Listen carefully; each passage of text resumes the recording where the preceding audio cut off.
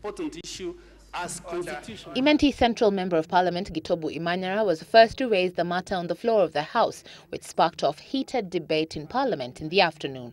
The subject matter, the criteria used to appoint Court of Appeal Judge Lady Justice Kalpana Rawal to head the probe team. His Excellency the President did indicate that there will be a thorough, fair and impartial investigation of the circumstances that led to the death of our two colleagues.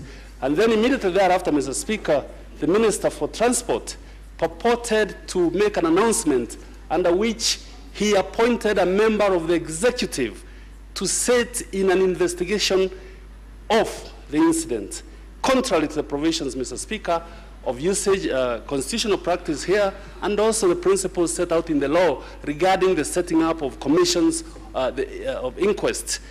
Appellate Judge Kalpana Rawal was appointed to head a 5-member committee tasked with probing the early Sunday morning tragic helicopter crash that saw the lives of 6 Kenyans, including Internal Security Minister Professor George Saitoti and his assistant Ora Ojode, taken.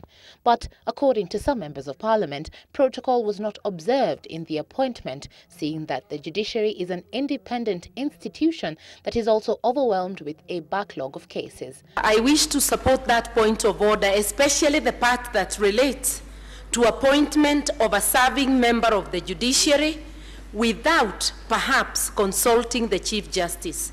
When you respect separation of powers, the executive does not choose for itself which judicial member will be a member of the committee.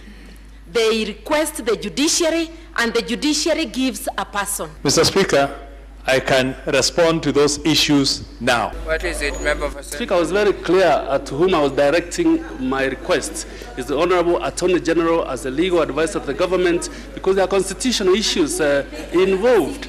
And Mr. Speaker, this minister is an interested party. Attorney General Professor Gitobu Imanyara is expected to table a ministerial statement on the matter Thursday.